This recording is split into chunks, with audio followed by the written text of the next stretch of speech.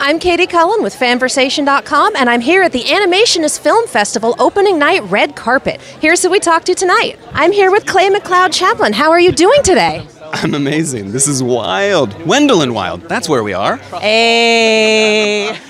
Thank you for being my first pun on the red carpet. It's got to start somewhere, right? Someone's got to do it. It's perfect, though. I love it. So you wrote the book that Wendell Wild is based on. Yeah, me and Henry. Oh, no. How are you feeling?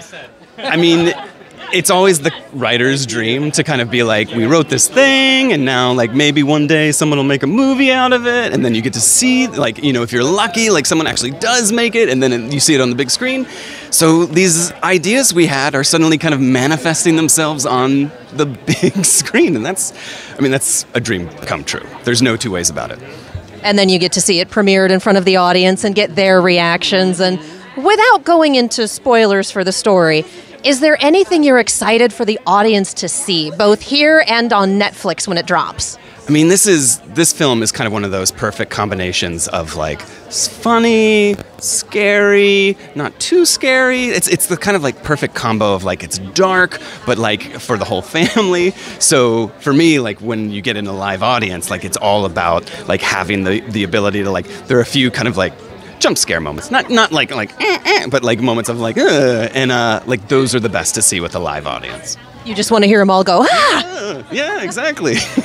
So, this is a horror film. This is a horror film for the whole family, kind of a candy-coated horror thing. Have you written in candy-coated horror before, or is this a new genre for you? I mean, I've written a few books for middle grade readers, so like middle school, like younger readers. But this is, I mean, like Henry always kind of brings the Mountain of Muhammad. I think, like, you know, he's amazing at kind of creating these like iconic characters that are terrifying, and they like stick with you, and you'll be thinking about them long after the movie is over.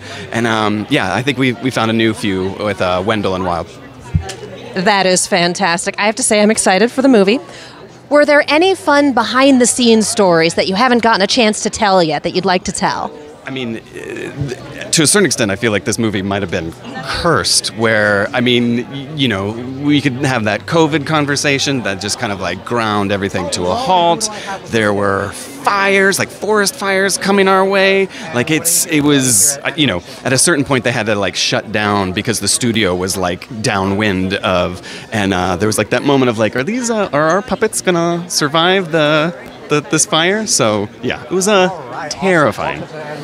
The fun behind-the-scenes story is we made it. We survived, and we have a movie to show for it. Yeah.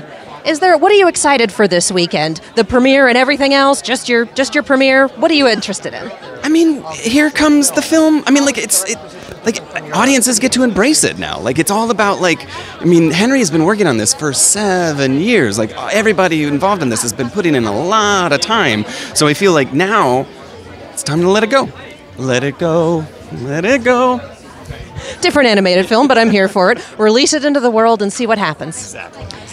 Is there anything you would like to tell the audience? Open mic, go for it. Anything you'd like to say?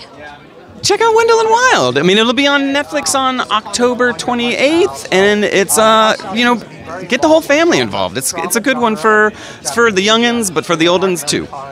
Thank you so much for joining us. Thank you.